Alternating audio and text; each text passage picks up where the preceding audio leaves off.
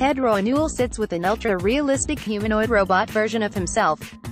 Picture, Now TV published, 13:58 Wednesday the 18th of April 2018. Read more. John McLellan, what will artificial intelligence do to the news industry?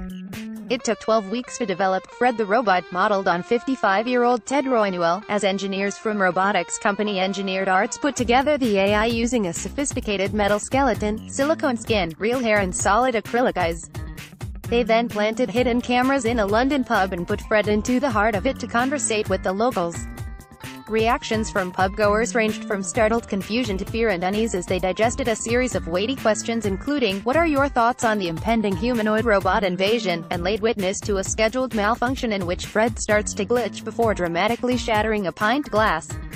McLellan, marketing director at Now TV, said, "We are still a long way away from creating artificially intelligent hosts as sophisticated as those in Westworld, but to celebrate the show's return we wanted to give the general public a little taste of what is possible." Read more. Workers must be trained to cope with rise of artificial intelligence.